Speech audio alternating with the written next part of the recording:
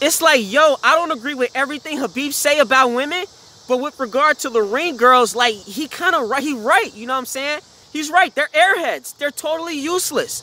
And then you had Ariane Celeste talking about, oh, we help promote the fight. Promote what? You don't know shit about the sport. That girl wouldn't know the difference between a heel hook and a rear naked choke. It's like, what's the criteria? What's the criterion for, like, becoming a ring girl? What's the application process look like? You know what I'm saying? Yo, I think it should be like a standardized test, you know? Test them. All right, what's that submission? Identify that strike. And if you can identify a majority of those things, hey, you get the job, you know? Put them brains to use. We know y'all can put the booty to use. Put the brains to use.